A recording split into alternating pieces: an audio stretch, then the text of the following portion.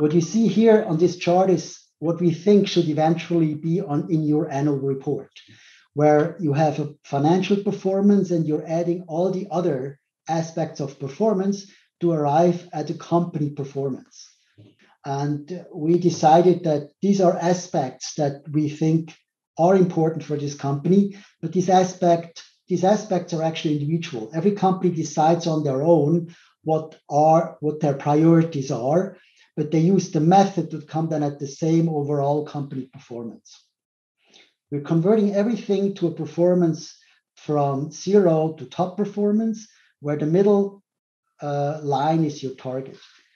What you see up here are the results of the individual performances for each category that we have chosen, weighted by the weight they have for overall performance.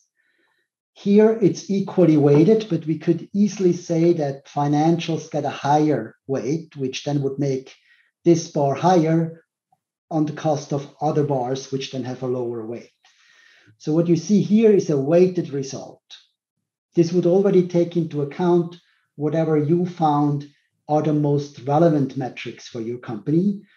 And then those metrics would have a higher weight. We are providing a long list of metrics where you choose what you want, what is important for you.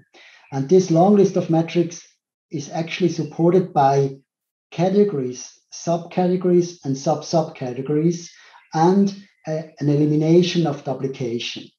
You have a lot of organization within that long list, process flow that certainly has no criteria. Almost always, no matter where they are in social, environment, or governance, they almost always have policy, programs, sometimes values. They have different aspects, and you can identify where you stand and maybe start at the beginning and then slowly work yourself up. And when we deliver this to you, what you'll get is very similar to the list that I've just shown here. So you'll have the metrics sorted by the categories that we've defined, and these categories are the ES, environment, social governance, and then a kind of an overall ESG category. And then we have these 33 or so subcategories. And then we can also deliver to you the sub-subcategories. We chose metrics, and the way that you measure these metrics could be relative to peers, but it could also be against internal targets. And we see that there's room for both approaches to be accommodated in a compensation plan. And we provide a guidance for you how to select the metrics that you find important and how you can go step by step so that not everything has to be achieved in the first year.